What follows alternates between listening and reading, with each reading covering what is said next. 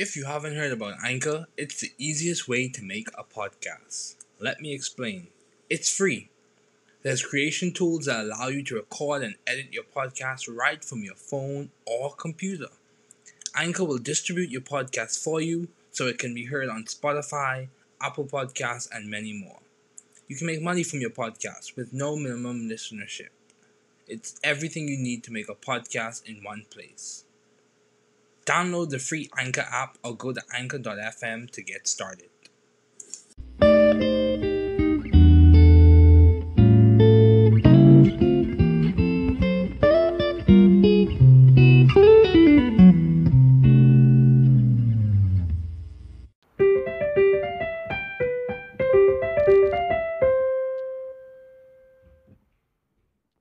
Welcome to the new Chemist Podcast. We're glad you're listening.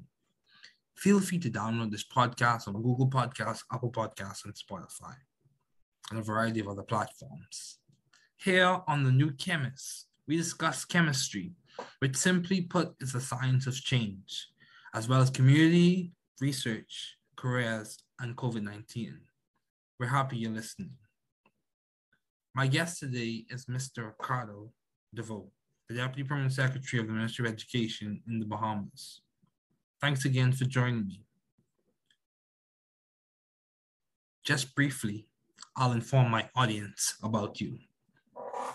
An accomplished scholar and public servant, Mr. Ricardo DeVoe is a 1985 graduate of the R.M. Bailey Senior High School, a 1990 graduate of Bethune-Cookman College with a Bachelor of Science degree in Psychology with honors, and a 1992 graduate of Nova Southeastern University with a Master's of Science degree in Human Services with a specialization in Human Resource Management. In May 2009, he delivered the commencement address at Bethune-Cookman University and was awarded the Honorary Doctorate of Humane Letters. He's been employed with the Bahamas government since 1992, and he is currently stationed at the Ministry of Education as Deputy Permanent Secretary that is responsible for the technical education and labor relations. He is the former chairman of the school board for R.M. Bailey Senior High School, former chairman for Greenville Preparatory Academy, and a member of the National Tripartite Council. He is the former student body president at Bethune-Cookman University and resident student body president at Nova Southeastern University. He's won numerous awards and has numerous accomplishments, and he was instrumental in the establishment of the Bahamas Primary School Student of the Year Awards Program, a premier awards program in the Bahamas. It is good to have him on as a guest. Please welcome Mr. Ricardo DeVoe. Thank you, Mr. DeVoe, for joining me today. It is a pleasure, a privilege, an honor to have the Deputy Permanent Secretary of the Ministry of Education on this podcast today. Thank you again. Thank you for having me. Yes. So, what have been your long-standing interest in the field of public service? I started as a public service servant 29 years ago, and there were many reasons, people joined the public service. One is economic opportunity, the chance to work on something that they're passionate about, and most persons join the public service because of job security. But for me, I felt like for the past 29 years, I've been a part of a group of individuals who are determined to change the profile of the public servant, raising the profile of who the public servant is, and also giving the example that the best and brightest individuals still want to work for the government, people who are committed to making a difference. And I know for me, I joined the public service because I want to give back to my country. I want to give back. So that has been my long-standing interest in the field of public service, giving back. Giving back. So reciprocity, basically what you receive, you want to give back in return. So Yes. How do you see yourself doing that? How are you? Do you feel like you're doing that now? Well, I am. In the public service, we have. I started in 1992 once I came back from grad school. And it's interesting because persons usually think, well, okay, you're working at, working at the Ministry of Education now. However, I started working at the Ministry of, I started with the Ministry of Education in 1992. I've been working there since 92 to 98. And then I went on a rotation where I worked at the Ministry of Finance I was on a rotation for 15 months, Ministry of Finance for 5 months, Ministry of Public Works for 5 months. Then I worked in the actual cabinet office for 5 months. They had, we were up and coming public servants, so they wanted to give us a feel of how the public service was. And then I got seconded to the Royal Bahamas Police Force to work in the Human Resources Department for 2 years. And then after that, I went to the Ministry of Housing, where I worked for about four years. And then I went to Ministry of Youth, where I assisted in starting a small business program called Self-Starter, where we assisted young entrepreneurs to get funding to start their own business. And then after that, I went to the Ministry of Foreign Affairs for 1 year. And from 2013 to September of this year, I was at the Ministry of Labor, where again, working in public service in the field of assisting in labor relations. And in September of this year, I got transferred back to the Ministry of Education. So it's almost like I'm back home, where I started 29 years ago. But every position that I've had in the public service is all about giving back, about assisting, about me growing as an individual. Yeah, that's good. That's very good. Yeah, I think it's very important for us to not only achieve things, but be able to help others to achieve as well. So yes. in terms of your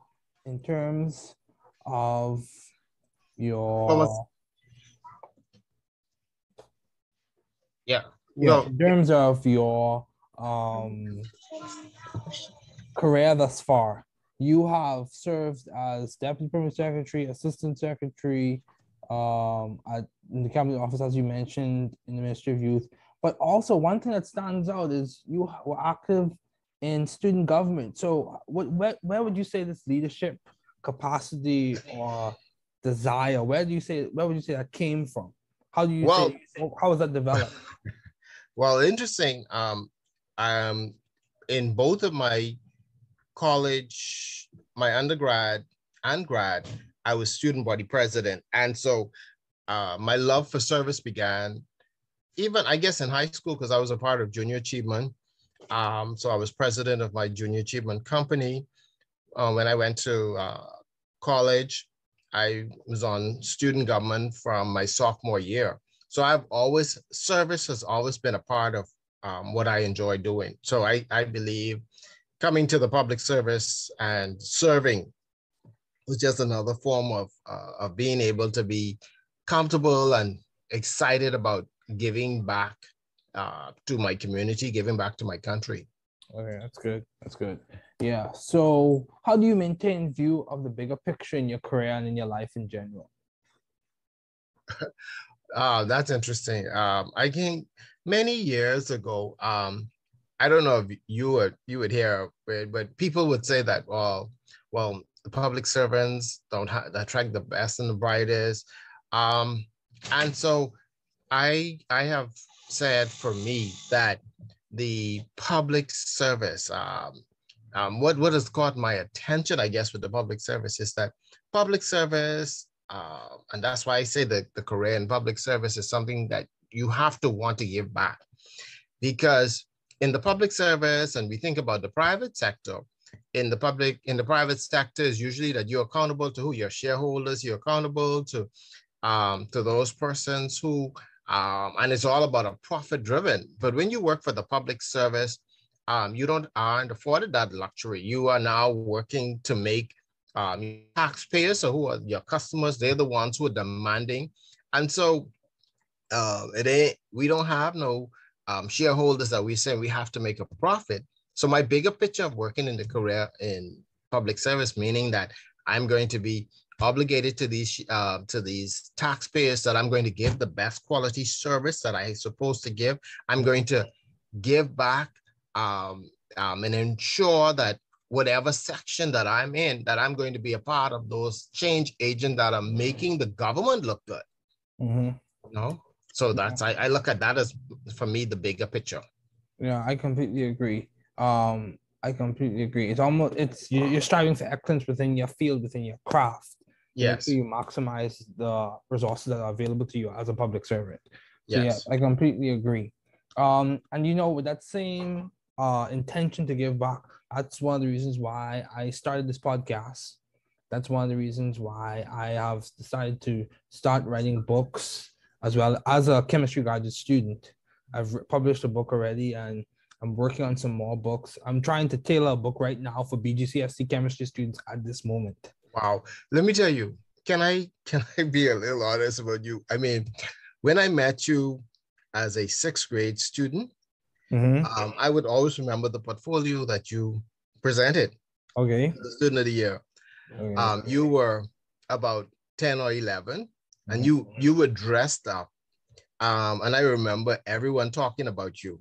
Okay. You were dressed up in a high chair, in a suit and tie. Okay. And that was the opening picture of your portfolio. And I always remember what the words of the judges were. It was like, this young man has already changed his mindset. We can't wait to see where he will be in years to come. And it's interesting that I look at you today and I look at that same young man in that portfolio. And if you go back to your portfolio, you would see you were that young man in that chair, in that high chair with that tie, shirt and tie, doing great things, my brother. Doing great things. Thank you. Yeah, God is good. God is good. And I'm thankful for my parents and people like you who saw potential in me to invest in that potential and to give back to me. So yeah, thank you so much. So how have you been adaptive and creative in the field of education? Currently, we encounter some challenges in the Bahamas. Yeah, we are encountering some challenges. I think everyone's aware of that. So how are we being adaptive or creative? What new technologies, new strategies are we implementing to improve it? Well, I guess one of the things that we have in the last 19, 20 months, especially in the field of education, we have really, truly been, as the Ministry of Education, suffering because, this pandemic has created, a headache for all of us. And in fact, just in the last 4 weeks, the Ministry of Education has been in a lot of meetings. In fact, we just had a town hall meeting on Thursday with our minister, the Honorable Glennisana Martin, is that, we have had the virtual platform in education, and there have been some challenges because unlike, students who are probably in the private schools, who parents are investing, we have a lot of kids who are not being properly or have not been coming on. So we are having to find creative ways of how we're going to get these kids back to the level where at least trying to catch them up. Well, we have now had to, in January, start this hybrid model of kids going back to school, because we are giving kids the tools, we're giving them the technology needed. However, we're still seeing, we're seeing about, at least they're saying about 40% of the kids who have not been on since this virtual began. And so that's a problem for us. Yeah, that's and so we are really honestly trying to see how we're going to get these kids back into some school. And of course, prior to the pandemic, we had kids who were falling behind in the system. So 20 months, we are working and praying and hoping, because the United Nations has said that if we don't correct this problem soon, we will lose a generation, and we can't afford to lose that. And so the Ministry of Education is doing all it can to ensure that we don't lose a generation here in the Bahamas. We can't afford to do it. Yeah, we can't afford to do that. And I completely I'll say this, I'm a person of faith, so I believe things can change. Yes. And we are too. And that's what the minister said last week. She says, we are praying that this is not the case. So we are praying. Yeah, we are believing. Faith and strategy. Faith and Yes. strategy. So and along with that same line, I'll drop one more update. I'm also working towards a specific tailored grant to help support labs back home in the Bahamas. If the grant is approved. Awesome. Yeah, I'm working towards that as well. So, because at the same time, I agree and I acknowledge that government plays a major role in changing things, but we, the people, have to play a role as well. Yes. To complement the changing the dynamic as well. So, yeah, that's what I'm working on as well. So, how have you sort of found the right environment for you to thrive scientifically and intellectually? How did you know which environment was for you at that particular season and time? Well, it's interesting because I've been an individual who have been prayerful about decisions and things that I will do in my life. And interesting enough, it is so weird because I've been in the season. I was at the Ministry of Labor for 7 years, and I knew that it was really time for me to move on. And so I started saying, well, Lord, where is my next season? And so I started asking for directions. I did not know that I would end up back at the Ministry of Education. I thought that was a shock when I got a call to say that I'm being transferred to education. And it was in July of this year that I got the call, and I end up going back to education in September. But then I realized God is directing my life, and so if He's directing me, there's something why I went back to education. And of course, I guess we will talk about the impactful program that I have. That's not a government-funded program. That's something that's private. Mm-hmm. However, I think that God saw, well, hey, He's doing something in education, impacting education in His private life. Let me see how I can send him to do that work in addition to being at the Ministry of Education. And so I think it's being something looked at complementary. Honestly, I was like, no, I don't want to go to education, and they get confused that this program that I had that's private is a part of education. But I'm believing God that He directs us part, and He directed me to go back to education. Yeah. So I'm just there. And as someone on the outside, I think there's a continuous trend in that you've always been working in the field of education.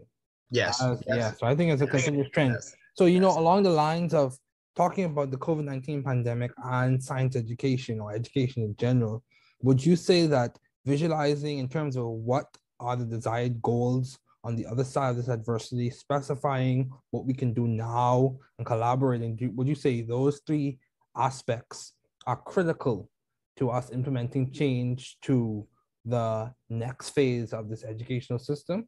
Well, there's no if, ands, or but.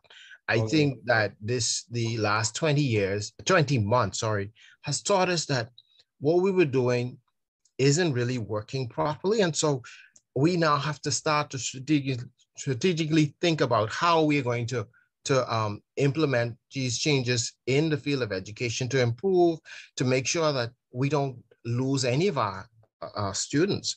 And so definitely, if the last 20 months didn't teach us anything, then we would have failed as leaders. We would have failed as individuals who are responsible for making sure that the next level or the next set of persons are not disadvantaged because we did not plan, we did not see, we did not foresee. So I just have one more question along this lines, and then we transition to something else. Another question I have is, would you say that taking ownership of your learning allowed for certain students to be more successful in the public school system, in that teaching themselves or finding a way to learn the material themselves with the facilitation of a teacher enabled success for student outcomes? Well, I think part of it have to be one, it has to be a collaborative effort between parent and teachers.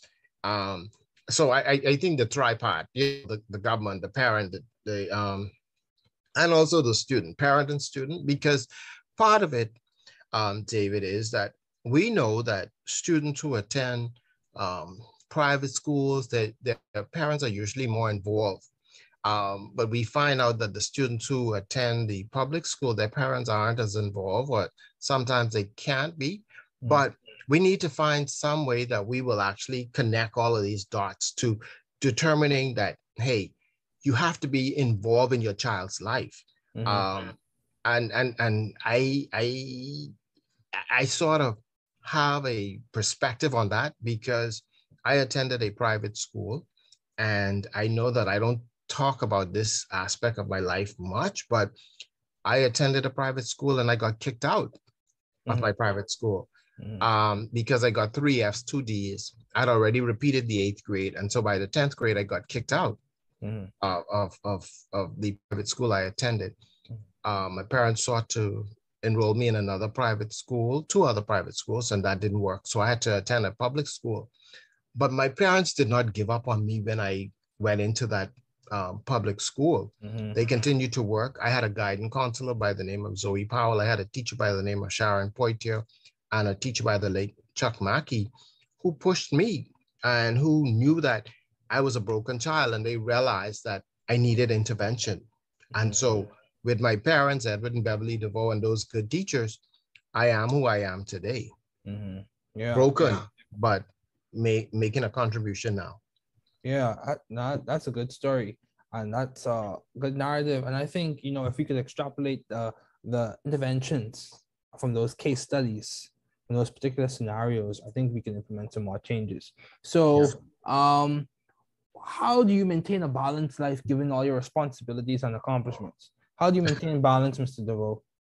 Well, let me tell you, I have an awesome wife, Pamela, and 2 amazing daughters who are partners with me in the work that I do, whatever I do. Okay. And I've also set a principle, and this may sound crazy, but I said I would save the world from Monday to Thursday, but I'm saving my family Friday, Saturday, and Sunday. And that doesn't mean that on Mondays I don't deal with family, but I'm actively involved in my community, and but I'm also actively involved in my children's life. No school play, no school dance. I am not there because I want my children to also know I can't be saving the whole world and not saving them. And so what you would notice that, I find my wife and I have, she do the school drop off, I do the pickup, and I have always enjoyed doing the pickup because I usually find that time to talk to my daughters to find out what's going on. Well, one is in college now, and the other is in grade 7. But I enjoyed that time that I spent with them. So that was always a part of the balance. So although I was working hard, I was like, guess what? I'm still saving. I don't plan nothing on Friday nights. So there's no parties, no nothing. I'm always at, my daughters are going to whatever they want to do on Friday nights and Saturday, other days, like just this Saturday. On Saturday day, my fraternity had a bell ringing for the Salvation Army. But that night, I took my daughters to get something to eat, my wife and daughters for something to eat. Then we went looking at the Christmas lights, and because I'm trying to create moments, that night. I'm just trying to create moments. So that's how come I have a balanced life. Okay, because it's very important to have a balanced life. Yeah, I completely agree with you. And what you talk about, if you phrase it differently, you talked about strategies and priorities, basically. Yes. Yeah, I've spoken to professors from MIT, Harvard, Georgia Tech, and a variety of other places, and there are some common trends. Most of them when I ask them about balance, they speak about their spouses, one, and they also speak about their family. So having priorities does complement the balance. Yes. So, how do you maintain vision and teamwork in your environment? How are you able to keep the team moving, team going forward? Well, first of all, we were trying to connect for a while, and it was because I've just a few months ago, the government implemented a leadership training program for 9 months they have selected about 40 public servants to put us through this course where we are dealing with ethics in government, where we're doing teamwork, where we're doing productivity. And it's so interesting because they have brought about 40 like-minded, I guess for them, the government is saying, well, okay, these are a group of part of our the leaders, the movers, the shakers, the ones who are going to be transformative.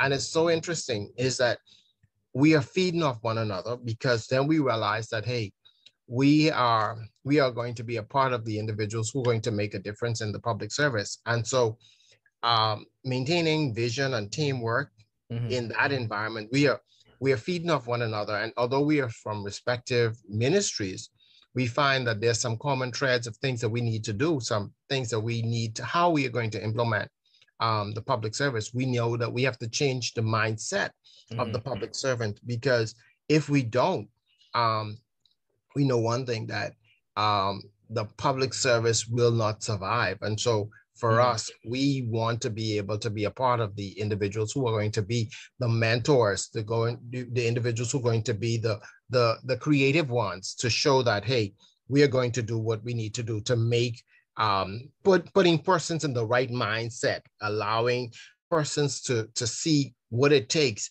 to make the public service run and to fulfill our respective roles in the public service. So I think it's all about that, and then recognizing that we are team members. I agree. Team members. Yeah, and I was listening to a discussion by a thought opinion leader, thought leader, whatever you want to phrase her as, pastor as well. And she stated, "What's one thing that you can change right now that could change everything? You could change the way you think. You could change. Yes. You could decide to change the way you think about your situation." Yes. So yeah, that's good. Mindset is important. So so making these questions even more specific, why did you choose psychology as a field to major in? Why psychology? It's interesting. When I went to school, my best friend was a marketing major, and so I didn't know what I wanted to do. And so my first semester in college, I selected marketing as a major. However, I knew that I wanted to work in a field that deals with working with people. And so I took a psychology class and I fell in love with it. And so I started thinking about what kind of careers you can get with a degrees in psychology. And I am so embarrassed to tell you how this one ended up, but I loved psychology. And it was a how I'd say a mind-blowing experience. It was and so in my freshman year, I decided, let me look at some of the majors, and I ended up doing after that course, the second course, and I saw psychology being the greatest area for me. And so got into it, and I decided that I would pursue a PhD in psychology. Okay. But I didn't. Let me tell you what happened. I graduated from college at the age of 22, and I was like, oh man, 5 more years in school. I'll be 28. I'll be single, no kids. Do I want to spend the rest 5 years in school? The biggest mistake for me, and that's why I encourage young people to go after your dreams, because on my 28th birthday, I sat there and I was like, wow, I'm single, no kids. And I should have pursued my PhD. But what I did was I still was in love with psychology. And so when I went to grad school, I decided to pick an area that I can work with my psychology. And I loved human resources. And so that's why I ended up doing human resources at the graduate level. But yeah, it's all about helping people. Yeah, and this is the thing, Mr. Joe. I would say this, getting a PhD is good. I'm in grad school now. Yes, it's nice and fine and dandy. But the reality of the situation is having employable skills, having the capacity to change situations, to implement strategies, to work well in the environment, I think those translate equally as well as having a degree. A degree does provide job security. A PhD does Yes. provide a lot of opportunity and leverage and social mobility and all those other things. And research shows that. But my Yes. thing is, you can have a PhD and still not have the skills that you need for that particular niche. Yes. Yes. You can have a PhD in, so for example, you can have a PhD in some specific type of mass spectrometry, which is a chemistry technique. And you need to work in a particular area in the biological area. The jobs are available in the biological realm. So how do you connect those two? If you didn't get the employable skills, you have to do some more training then. Yes. Even with the PhD. So yeah, so I think it depends on your field. So if you had to characterize what makes a successful public servant, what would you say? If someone sees Mr. DeVoe, listen to this episode, a Bahamian, American, whoever the case, because these go all around the world. So if someone listens to this episode and wants to be a public servant, a servant leader, what would you say makes a successful servant leader? Well, first of all, we all know that public servants work for the government and are the citizens who make up working for them. But we want to know that we work for the elected government, not the political party. Mm-hmm. And so it's not, so when we come to work to the for the public service, we are not here to work because of the politics. We're here to deliver a service for the government. We are here to inform and give policy-making decisions. We are here to give the best evidence-based advice to our leaders, and has nothing to do about politics. It's making sure that we're giving ethical, we're making sure we're giving integrity in our development, in our thoughts. We're also ensuring that one of the things about it is that I always say public servants are loyal to the government, not to whoever is in, but ensuring that, again, giving impartial advice, objective advice. So the public servant knows that, hey, I am working for the country, and it's all about putting my country first. And so I believe that's what we look at for a successful, for ideal public servant. Yeah, that's good. That's good. You work and I respect the office, the institution, the procedures. Yeah, that's good. That's a good point.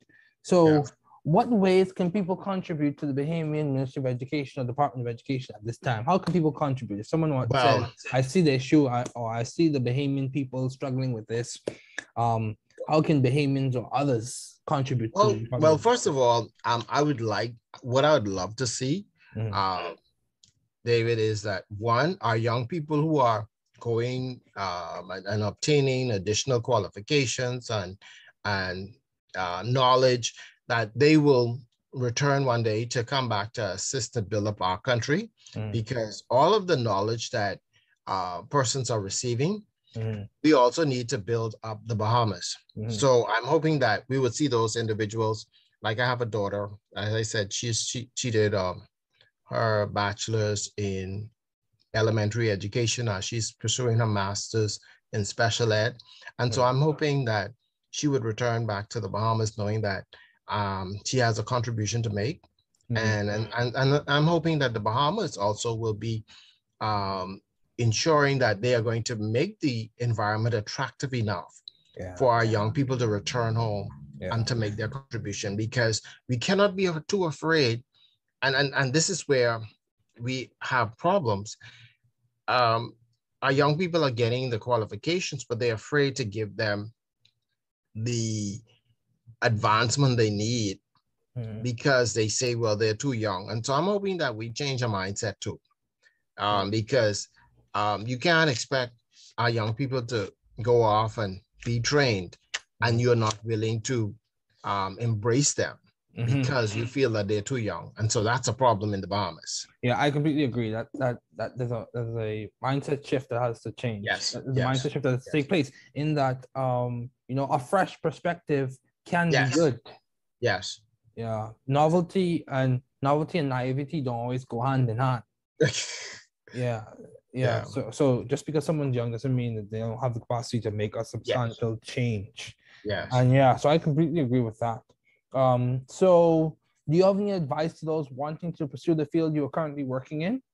Well, my advice to them is that one, you be open mind, you change that mindset. I want you to also to be mindful of what it is that you want to do. I'm so sorry but for me, David, everything that I do, it's all about what legacy Ricardo DeVoe is going to make, whether it's in private, public.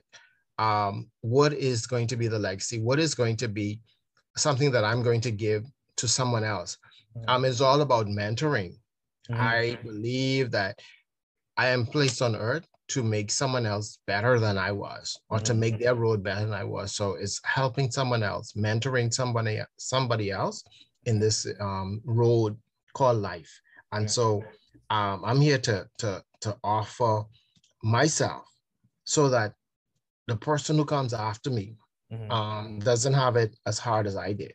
Yeah, I completely agree with you. You know, if I could help somebody as I travel along, yes, my living will not be in vain. And you know, another thing is, I spoke with a professor from Harvard University, Harvard and MIT. This is a co-director of the Health Sciences and Technology School. His name is Dr. Emery Brown. And one of the things he said, and this is not a novel, but this is important. He said, if you could be nice to someone, why not do it? If you can just be nice to someone, you're never too important to help someone or to reach out to someone.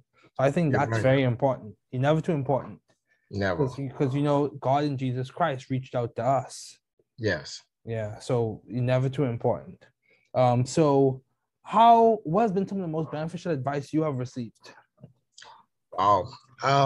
One is that as I said earlier, having plugged out of high school, I remember having my teachers and my parents tell me that yes, I can. And so I think made that phrase so powerful. But I remember my parents telling me, Ricardo, you can move beyond this point. Although you failed, I'm not giving up on you. You are my child. You are my student, and you can do it, and you will do it. And so that's why for me, David, whenever I meet young people, I actually give them the tool of telling them, yes, they can. Yes, you can become whoever you want to become. Write it down, study it, review it, and make it happen. I completely agree. Write the vision, make it plain so that they run not pain. Wait for it. It'll surely come to pass. Yes, sir. Yeah. So, you know, I completely agree with that. And, you know, the thing I've come to understand is, yes, we recognize faith has its role in like religious circles, but faith also has a role in our vocational lives. Yes, it does. It has a substantial role. So, you know, and I think as we conclude, one thing that's important is, I think some things we can take away from this conversation is don't be persistent, persevere, don't give up, you know, things are challenging, but, you know, hold fast to faith and hold fast to the people that are around you. And I think one of the things that we have come to understand is children, especially even in scientific circles, pediatric population, is known that they have the capacity to be resilient. So things can change. Yes, things can change. You just have to put in the work and trust God with the process. Yes. Yeah. So thank you, Mr. DeVoe. This is a really good Thank you, David. Thanks for listening. We're glad you were able to tune into this podcast. Once again, this is The New Chemist, where we discuss chemistry, which simply put is the science of change, as well as the other sciences, careers, community, research, and COVID-19. Thanks again for listening. Note, the views on this podcast represent those of my guests and I.